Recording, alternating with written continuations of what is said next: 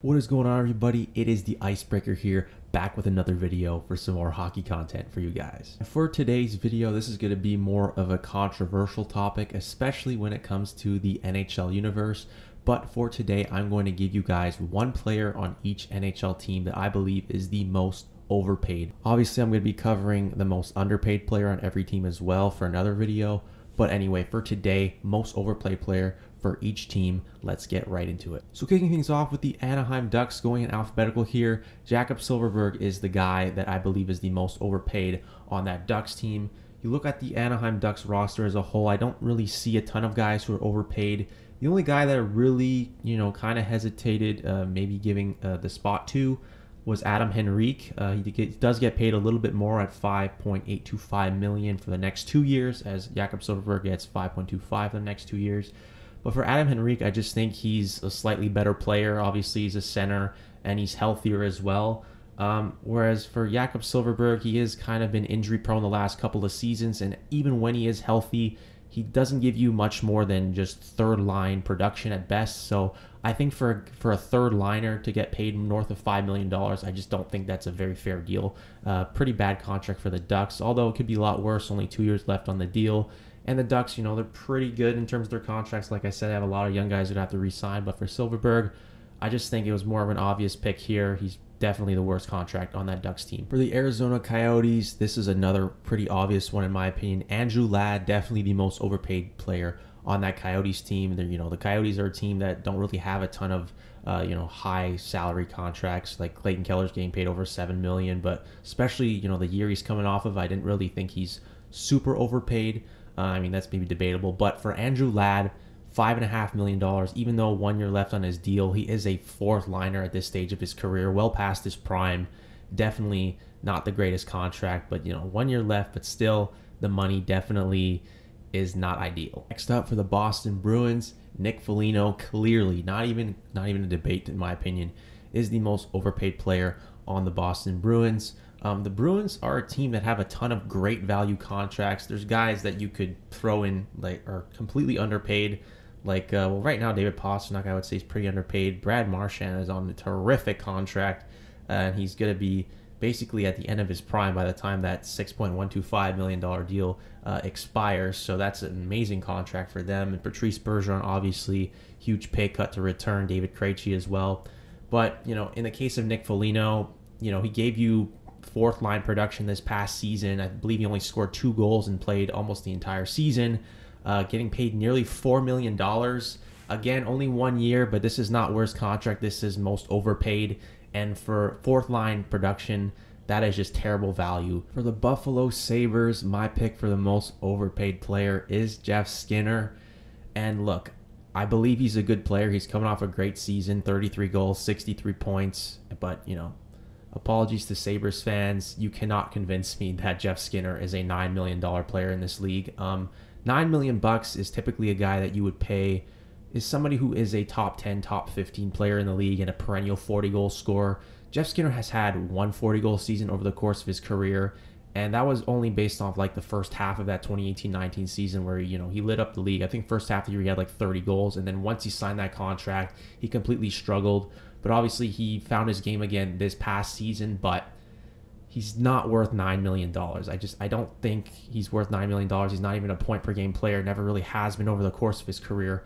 I just don't think this is quite fair value for him. Is he worth $6.5, $7 million? Yeah, you can convince me of that, but $9 million? No, definitely not. For those of you who are saying it should be Kyle Okposo, although I agree he's overpaid at $6 million, but the 1 year left on his deal, I just couldn't resist not having Jeff Skinner as my pick. Just the fact that he has 5 years left and he's already 30 years old. I don't see it aging quite as well. For the Calgary Flames, this is another easy one, of course. Milan Lucic, definitely the most overpaid player on this team. You could make the case for Nazem Kadri just because he's coming off one amazing season where he's over point per game and he got a $7 million deal for, I believe, 7 years. That could be considered an overpayment, and that contract could age horribly, but at the same time, he is still a top 6 player, and I still believe he is, kind of a number 1 center. I do believe he does still have, that upside, even though he is over 30 years old, but I still think obviously he has the skill set. I mean, he proved it this past season. I see no reason why he shouldn't still be like a very productive player. But as for Milan Lucic, obviously he's a fourth liner, doesn't really produce much offense. Yes, he has the toughness, but you know, a guy getting paid north of $5 million should not be playing on your fourth line. Simple as that. For the Carolina Hurricanes, there really wasn't any other option here. I just feel like a lot of their contracts are pretty good on that team. So I ultimately went with Jordan Staal, who's making $6 million for this upcoming season. Obviously, he's still a really good player and obviously very impactful, but he is only a third-line center. I think most people would agree that he is just a third-line center. Arguably maybe the best third-line center in the NHL, but third-line players should not be getting paid $6 million. Now, obviously, all these guys, they sign it before, you know, their decline started. But for Jordan Staal's case, he still shouldn't be making that much money for playing in a bottom six role. For the Chicago Blackhawks, this is a pretty obvious one. Jonathan Toews, definitely the most overpaid player on this team. Now, he could be a guy that's on the move very soon, but still $10.5 million for a guy who, you know, is coming off, you know, an okay season, but only like 37 points, I believe it was. That's basically like third line production. I mean, you can make the case that he is an okay second line center, but I think mainly he probably would be more of a third line center at this stage of his career, unless he's just coming off a rough season. But he is over 30 years old. He's well past his prime.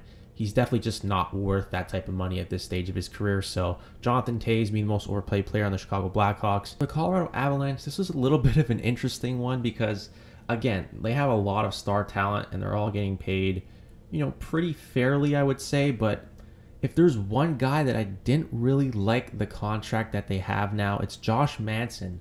$4.5 million for the next 4 years. I'll be honest, I don't think he's that good of a defenseman. I think he's a third pair defenseman, honestly. I wasn't overly impressed with him when he was acquired by the Ducks. You know, in the regular season, I didn't really think he was that great, to be honest. But he did improve his game a little bit in the playoffs, and I would say he was pretty important in the Avs winning that Stanley Cup. But I just think, especially for a guy who's now over 30 years old and is a defensive defenseman, probably not going to get you more than 20 points. I just don't understand why the Avs felt the need to throw that type of money at him, especially with all the amazing blue liners they already have, and they have to re-sign Nathan McKinnon. I just think they could have used some of that cap space to maybe make it easier for themselves to lock up a guy like Nathan McKinnon long term. Obviously, he's a pending UFA at the end of the season. But yeah, I definitely think Madsen is slightly overpaid. I don't think he's worth that type of money. I just don't see him as a amazing top four defenseman anymore. And even though he's not really an offensive guy either, so I just don't understand why he's worth that type of money in the Avs' eyes. But maybe that's just my opinion. But this next contract is definitely a lot worse. Most overpaid player on the Columbus Blue Jackets, in my opinion, is definitely Erik Gudbranson. He just signed this new contract, $4 million a year for the next 4 seasons. This is an egregious overpayment in my opinion. Erik Gudbranson is a third pair defenseman at best, and you can argue he's even a seventh defenseman. I don't understand the Blue Jackets' logic here. I believe they're probably going to maybe put him in a top 4 role or something, but for a guy like Erik Gudbranson, who's not really a point producer, you know, a lot older now, not really an everyday NHL defenseman. In the past, he's always been kind of a 7th or a 6th guy. I just don't like this contract whatsoever. I think it's going to age poorly. The Dallas Stars, this is probably the most obvious contract overpayment of any team. Tyler Seguin, clearly the most overpaid player on the Dallas Stars, for the simple reason that he's just not a superstar player anymore. I know he's had injury issues, but he has not really been himself the last couple of seasons. He can be a guy who can maybe get you about 50 to 55 points on a good season, but he's definitely not worth that type of money anymore. You look at also Jamie Benn, who's also very much overpaid, but obviously the tiebreaker being that Tyler Seguin gets paid more money and has more term left on his deal. So obviously Tyler Seguin definitely not worth this type of money. This is obviously given to a guy who's a top 10 player in the NHL, and Tyler Seguin is just not what he once was. For the Detroit Red Wings, this is a fairly obvious pick as well. Ben Sherratt, definitely the most overpaid player for Detroit. Almost $5 million he's going to get paid for the next 4 years. Look, I'm a Habs fan, and I very much appreciate the type of work and effort that Ben Sherratt did put in. I believe, you know, he gets under opponents' skins. He's physical. You know, I think, you know, he did his job in en route to the Habs making that finals run. But just the analytics do not support Ben Sherratt whatsoever. He's not really much of a puck mover, although he's coming off a career high in points. He's not really that offensive, and honestly not really the greatest in his own end either. So I just don't understand why the Red Wings wanted to put their faith in him and give him that type of money. I definitely think it was a huge overpayment. I don't think any other team would have given him anything close to that. And I know the Red Wings, obviously they want to shore up their blue line, improve their defensive depth. But for Ben Sherratt to get this type of money, he's definitely not worth it. Like, you can argue he's maybe only like a third pair defenseman ideally. For the Edmonton Oilers, the player that I believe is the most overpaid is actually Darnell Nurse. Now, Darnell Nurse is a very good defenseman, obviously top 4 defenseman. You can argue he's top pair caliber. I think he's a very solid guy overall. I don't really think he has amazing offensive upside, but I still think he puts up decent numbers. And even defensively, he's not that bad either. But 9.25, 8 years left, a deal kicking in now. That is not a good contract. I just don't think he's worth that type of money. That's the type of money you give to a top 5 defenseman in the league. And Darnell Nurse, although he's good, he's definitely far from that. And get this, I don't even think he's the best defenseman on his team. I believe if he hasn't already, Evan Bouchard is definitely going to surpass him in that depth chart. Yeah, like Darnell Nurse, again, good defenseman, but this is a huge overpayment in my opinion. I just didn't really like the contract the day it was signed or was announced. I don't really like this contract whatsoever. Now, he's still relatively young, but I don't think he has that potential of being a top 5 defenseman in the league. So this cap hit, I'm unsettled by it, I'll be honest. For the Florida Panthers, this is a very obvious pick. Sergei Bobrovsky is clearly the most overpaid player there. $10 million cap hit, one of the more higher paid goalies in the NHL. 4 years left on his deal, over 30 years old. Although he is coming off a fairly solid season, overall his career in Florida, in my opinion, has been quite a disappointment. Yeah, this is definitely an overpayment, especially now when you have Spencer Knight, who's going to be up-and-coming goaltender for that team. Former first-round pick, I really think he's going to step up. And a guy like Sergei Bobrovsky, could be turning into more of a tandem goalie and eventually may even be the backup by the end of that contract. I really do believe that. So, a $10 million player who could potentially be on the bench more often than not, this contract is definitely going to continue to age like milk. And it's already looked pretty bad, just the way he's played in the Panthers, on the Panthers uniform. He's been very disappointing, and this is definitely an overpayment for a guy like Sergei Bobrovsky, who's not even a top 10 goaltender in the league at this stage of his career, honestly. Now, for the Los Angeles Kings, I really didn't have any options left. My hands were kind of tied when it comes to this team. So I am going to say that Anze Kopitar is technically the most overpaid player on the Los Angeles Kings, simply of the fact that he is the highest paid player on that team, and also just factoring in, what he is as a player at this point of his career. Obviously, he's in his mid-30s now.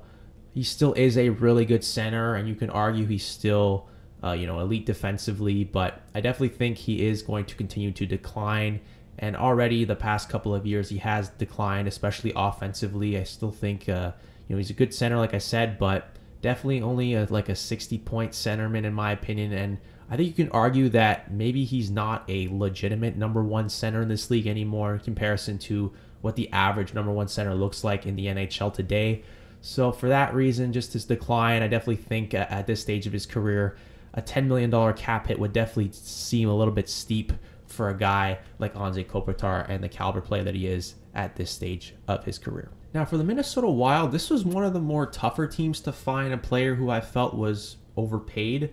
But obviously, I wanted to pick someone for every team. So ultimately, I did go with Jonas Brodin, but I don't believe he's overpaid by that much, to be honest. Now, it was between him and Matt Dumba. They both get paid $6 million, but obviously Brodin has the tiebreaker because Dumba only has 1 year left in his deal, whereas Jonas Brodin, 29 years old, I believe, has 6 years left on his deal.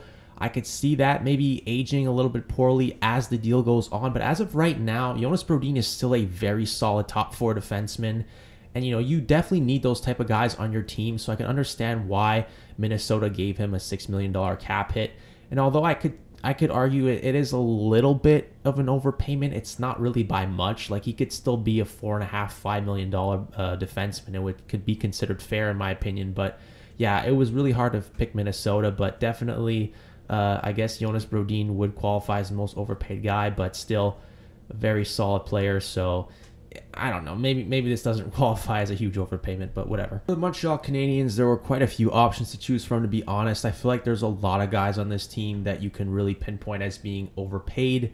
But ultimately, I did go with Brendan Gallagher just simply because of his cap hit and the term that he has left. $6.5 million for 5 more seasons. Gallagher is 30 years old, coming off maybe the worst season of his career. Only had a 7-goal season, although he was a little bit injured there. I don't think he played the whole year. But at the same time, that's still very disappointing for a guy like Brendan Gallagher, who, the past 4 seasons was playing at like 30-goal pace in each of the past 4 years. He had the 2 30-goal seasons back-to-back in 17-18 and then 18-19, and then the 2 years prior, before this past season, he was playing at basically a 30-goal pace. So yeah, this is definitely an overpayment just based on the year he had last season. But also, I know a lot of people think that maybe he'll bounce back and has a full off season where he's like fully healthy and he trains properly and whatever. But I'm kind of on the boat where I think we've seen the best of Gallagher. I don't think he's gonna we're ever going to see that perennial 30-goal player anymore. And just looking at where he's probably going to be fitting in the lineup, I really only see him as a third-line forward on this team at best, especially with the plethora of wingers that Montreal has, especially entering the season. I don't see a scenario where Brendan Gallagher gets back to form and becomes that 30-goal player once again. And I never really thought that 6.5 was that great of a deal for him, because he really doesn't really produce many points anyway. Like 50, I think, was roughly like this career high. I think he's like a 50-point player at his peak. So definitely never really thought this was a great contract the day it was signed, and I only think it's going to continue to get worse. For the Nashville Predators, the most overpaid player on that team is clearly Ryan Johansson, $8 million a year for the next 3 seasons. Now, Ryan Johansson is coming off a pretty good bounce back season. I think he had like well over 50 points, and he's playing on a pretty good Nashville team, and he's definitely a very solid number 2 center. At least he showed it last year. But for a 50-point guy, is definitely not an $8 million player in my opinion, especially for a guy who's only a number 2 centerman. He's never really shown that he can be a lethal offensive player. I believe he had one great season where he had around 70 points with Columbus, but for the most part, when healthy, he's only been mainly a 50 to 60 point player when he's played at his best. So definitely an $8 million cap hit is a little bit high for a guy like him. He never really showed at any point of his career that he's worth that type of money. So definitely a little bit overpaid. I don't understand why Nashville went a little bit too high in the price there. For the New Jersey Devils, this is kind of similar to the Darnell Nurse situation in Edmonton. Dougie Hamilton, I would think, is probably the most overpaid player on the New Jersey Devils. Now, the Devils do have a lot of contracts here where they're paying their big guys a lot of money, like Nico Hischier and Jack Hughes, but I feel like those contracts are going to age well, especially with those guys being so young. But for Dougie Hamilton, he is 29 years old, $9 million, 6 years left on his deal. Has had struggles to stay healthy, especially last season was a little bit disappointing. Even when he was healthy, he didn't quite produce at the rate that I thought he would. Now, I still think overall he can still be a really good, solid top pair defenseman, especially offensively. He's one of the better offensive defensemen in the league, in my opinion. But at a $9 million cap hit, you're asking for him to be a Norris caliber defenseman. And Dougie Hamilton, although he's good, he's just simply not that. So I definitely think that $9 million for him is quite the overpayment. The New York Islanders, the most overpaid player, in my opinion, is Anders Lee. Now, you could have gone with a couple of other guys here like Kyle Palmieri and Jean-Gabriel Pageau. I definitely think that they're both getting paid like $5 million. And, they're both third-line players, in my opinion, at the stage of their careers. So definitely it's a little bit of an overpayment. But for Anders Lee, I just think being a $7 million guy gave him the edge, and also has 4 years left on his deal. And he is over 30 years old, and he has had some injury issues over the past few seasons. This is a contract I definitely think is going to age a lot more poorly as time goes on. Now, if he can stay healthy and be, the perennial 30-goal player that we know he can be, I know maybe he's only a 25-goal guy if he's fully healthy. But yeah, either way, it's definitely a little bit of an overpayment in my opinion. The New York Rangers, Jacob Trouba, in my opinion, is clearly the most overpaid player on that team. $8 million with 4 years remaining. Obviously, I think he is still a very solid top 4 defenseman. He's coming off a very good season, honestly. I believe he had close to 40 points And obviously, congrats to him being the new captain of the team. But I'm not convinced he's an $8 million player. I definitely think if he was getting paid more like Jonas Brodin, around 6.5, I definitely think that's more fair for him. But Jacob Trouba is not a top tier defenseman in the league, in my opinion. He should not be sniffing anywhere close to that type of money. And honestly, this is the risk you run when you want to throw all your money at someone who had, one good season, right? I mean, the 50-point season he had in Winnipeg before he was ultimately traded to the Rangers and signed that extension is a big reason why he got that money in the first place. But he has had some struggles, especially offensively, the first 2 years with the Rangers. But this past season he was a lot better. But still, I don't believe that he's quite worth that $8 million cap hit. The Ottawa Senators, the player I believe is the most overpaid is Nikita Zaitsev at $4.5 million for the next 2 years. Now, there are a lot of those young guys who have gotten those new big-time contract extensions, like Josh Norris and Tim Stützle, who are both going to be getting paid close to $8 million. I know Josh Norris is going to have close to $8 million, and Tim Stützle is going to have well over $8 million, and I believe it kicks at the beginning of next season. But at the same time, those are two really young players who have bright futures, and I think those contracts are going to age quite well as the time goes on. But as for Nikita Zaitsev, I just don't think he's a good defenseman, to be completely honest with you. I don't think he's worth that type of money. I think he's a third pair defenseman at best. $4.5 million. You don't pay that type of money for a defenseman of his caliber. Simply put, the Philadelphia Flyers, just based on everything, all signs of it, the cap hit, the term, Kevin Hayes, in my opinion, is the most overpaid Flyer. Over $7 million with 4 years left. I believe he's about 30 years old now. He is a good center when he is healthy. I think he is capable of putting up some good second line minutes and second line production, being roughly a 50-point player. But he has had those injury issues. But even when he is healthy, he has never really shown that he's worth that type of money. And everybody knew that, the moment he signed that contract, that it was a bit of an overpayment for him.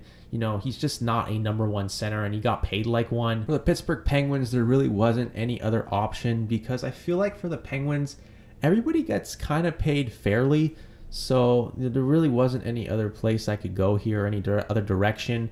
But, Jason Zucker is clearly the most overpaid guy, $5.5 million, even though he has 1 year remaining. Ever since coming to Pittsburgh, he's just been a massive disappointment. He's had some injury issues, but even when healthy, he hasn't been all that productive. I would say he's nothing more than a third-line player at this stage of his career. Or maybe he just needs to change the scenery, but it just hasn't worked out for the Penguins. And yeah, definitely, guy getting paid over $5 million, he's just not worth, playing in a third-line role. For the San Jose Sharks, it's pretty clear to me that Erik Karlsson is the most overpaid player. $11.5 million a season for 5 more years. He's just not the defenseman he was in Ottawa. And ever since coming to San Jose, although he's had some, decent showings offensively at times, he's just not the same guy. He's had a plethora of injury problems every single season he's played ever since coming to San Jose. Even his elite offensive game has just taken a massive step back. And obviously he's past the prime of his career. He's over 30 years old now. And I just think, it's going to continue to age poorly. $11.5 million is a lot. And you're looking at a guy who, is getting paid like the best defenseman in the NHL, and he is far from that, although he used to be. Now, for the Seattle Kraken, this was maybe the most difficult to pick, because I look at the roster that they have and all the contracts that these guys are getting paid, and I don't see anybody that's really egregiously overpaid. So I just went with Jamie Alexiak getting paid $4.6 for 4 more years. The cap hit in the term, I think, is what, gave me that conclusion that Jamie Alexiak's the most overpaid guy in the Seattle Kraken. Only because for the fact that he is a defensive defenseman, and I just don't think that, typically you should be paying defensive defensemen that type of money. Although I feel like he has done his role fine in a top 4 role, especially with Dallas. But even with Seattle, I thought he was okay. So, this is not a huge overpayment, but there's really not many terrible contracts on the Seattle Kraken as it is, so I just went with him. For the St. Louis Blues, the most overpaid player, in my opinion, is Nick Leddy, defenseman, well over 30 years old, $4 million for another 4 seasons. I just think he's well past the prime of his career, although he can put up some decent offensive numbers. He's just definitely not the player he once was, and obviously this contract is definitely going to age poorly, because I don't see him really as anything more than someone who can quarterback a second power play unit and, maybe just be a third pair defenseman, because I never really considered him to be a great defensively anyway. So, yeah, I don't see this as a great contract. All right, Tampa Bay Lightning. This is definitely the most controversial take of this video, I think, hands down. But you know what? I genuinely believe that Braden Point is the most overpaid player on the Tampa Bay Lightning. Now, you guys might be saying, well, what about Eric Chernak and Mikhail Sergachev? Those contracts kicking in, those look like huge overpayments as of right now. And that may be true, but those contracts do not kick in until the start of next season, so I did not want to include them. There's no question that Braden Point is a great player. You can argue he is a superstar. I think he's more of an all-star caliber player, but still a really good player. Legit #1 centerman, can hover around a point per game, very solid defensively, steps his game up in the playoffs. For me, at $9.5 million, you are among the highest paid players in the league. And that it would tell me that you are supposed to be among the best players in the NHL. And although I think Braden Point is a very good player, I just don't quite put him in that same class. And when you look at his career statistics, apart from one season, he has never had an above point per game season. And I just think you have to be at an elite level, especially like consistently in the regular season and the playoffs. You have to be a consistent elite player. And, statistically, he has not shown that he can be a consistent above a point per game player. And a guy who's getting paid $9.5 million is expected to be at that elite level consistently. I definitely think that's a bit much for a guy like Braden Point. Now, he is a good player. He's #1 center. But I just think based on the production that he's given us, I do think that is a little bit of a steep price. But definitely, it's not an egregious overpayment, but like $7.5, $8 million maybe. But 9.5, I think is a bit much in my opinion. And for the Toronto Maple Leafs, John Tavares would be the most overpaid player in my opinion. This is very similar to my logic on Braden Point's end. John Tavares, the past 3 seasons, has not been above a point per game player. And especially his contract's even worse. I mean, yeah, less term, only 3 years left, and he is a lot older though. But $11 million, you are a top 5 player in the NHL, or expected to be. And John Tavares is definitely far from that at this stage of his career. Obviously, still a really good center. He would be a #1 center on at least half of the teams in the league, but still, that is an egregious overpayment, especially from his production. And even his 5-on-5 play has been a lot more inconsistent, especially last season. A lot of people complained about that. And I believe his defensive game also took a slight step back. And, obviously he's getting a little bit older, so I can't really see him getting any better. I honestly only project him to get worse at this stage of his career from here on out. So yeah, $11 million for John Tavares. Look, still a great centerman, but you can't tell me he's worth that type of money, especially at this stage of his career. Those are paid, that type of money is paid to top 5 players in the league, and at worst, top 10 players in the league. And John Tavares, in all honesty, arguably is not even a top 10 centerman in the NHL at this stage of his career. For the Vancouver Canucks, player that I believe is the most overpaid is Oliver Ekman-Larsson. Obviously, you got to throw in Tyler Myers as an honorable mention. He is getting paid $6 million against the cap, but he only has 2 years left on his deal, whereas Oliver Ekman-Larsson has another 5 years left on his deal and is over 30 years old. I just don't understand why. I think the Coyotes signed this contract, I believe, but why would throw this type of money at him? Obviously, they could afford it because they had a ton of cap space, but for Oliver Ekman-Larsson, he's never really been a legitimate #1 defenseman. Although he has been the #1 guy, technically on a bad Arizona Coyotes team, I've always considered him to be slightly overrated. I never thought he was an elite offensive player. I know he's had a couple of 20-goal seasons, maybe only had one, but I never considered him to be an elite offensive player, and defensively, I always thought it was slightly overrated. So this is definitely an overpayment, especially on Vancouver. He is a second pair defenseman at best, I would say. If he could be a $5.5 million player, I think that's probably more fair, but definitely over $7 million for a guy of Oliver Ekman-Larsson's caliber, definitely way too high. Now, for a team like the Vegas Golden Knights, there are a lot of players that are getting paid a lot of money.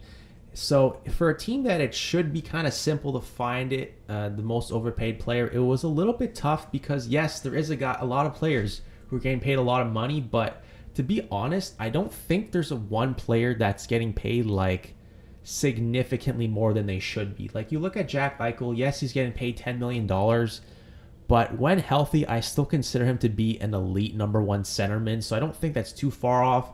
Mark Stone is a perennial point per game player. He's one of the best two-way players in the league, fully healthy, getting paid $9.5. I don't think that's really that steep of a price.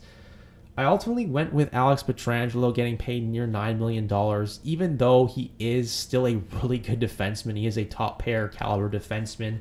Obviously he's a little bit older. He's over 30 years old, but at the same time, like, still a great defenseman. But I guess I went with him just because I guess of all the guys who would be overpaid on the Vegas Golden Knights team, I guess I would view him as the most overpaid, but it's really not by much. I mean, I definitely think he is definitely worth like a $7.5 million cap hit. I guess $9 million is more considered like a top 5 defenseman. And Alex Pietrangelo, I don't believe is a top 5 defenseman in the league, but at the same time, still not that bad. But yeah, it definitely is a little bit overpaid. For Washington Capitals, this was a pretty obvious one in my opinion. Nicholas Backstrom is definitely the most overpaid Capital.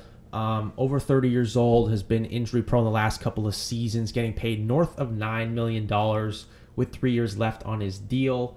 Yeah, this is not really a good contract. Obviously, Nick Backstrom has had a great career. He's a Stanley Cup champion, one of the better playmaking centers in recent memory, of course. But yeah, I just think he's never really been that type of elite player, in my opinion, in terms of his production. I never viewed him as the greatest defensive player, although I guess you could say he's a little bit underrated, but at the same time, I just never thought he was that great of a player overall. And even his offense, yes, the assists were there, setting up Ovechkin. That duo was great in their primes, and he still is a decent player when healthy. But at the same time, he's only had 1, maybe 2 seasons where he was above a point per game. So, just off of that fact, it is the production wise. You gotta be an above point per game player to be considered worth $9+ million, and Nicholas Backstrom simply is not. Now I'm probably gonna end off on a weird one here, but for the Winnipeg Jets, I really struggled to find anyone that was like significantly overpaid.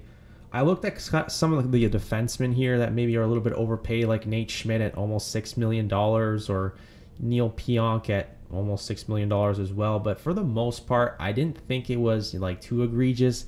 So I just went with Adam Lowry just because he has 4 years left on that deal at $3.25 million. He's just coming off a really rough season. He's nothing more than a third-line center, and he's just a bottom 6 player. And I just, that contract could potentially just age poorly if he continues to decline and just not be the same offensive player he was. He never really was that great offensively anyway, obviously being a perennial bottom 6 player. But yeah, I guess he is slightly overpaid just because of his production, or lack of it, and just the contract is not the greatest, I guess. But yeah, this was an interesting video. This is going to wrap up who I believe is the most overpaid player on each and every NHL team. As always, I enjoy your thoughts. I want to hear all your thoughts in the comment section. Let me know if you agree with these picks or if you disagree, and if so, tell me why you disagree, and who would be some of your overpaid players on each team, if I didn't name any, or I failed to mention some of them even. Yeah, let me know in the comments section. As always, thank you guys so much for watching. I appreciate the support. It means the world to me, and I'll talk to you in the next video. I'll see you guys later.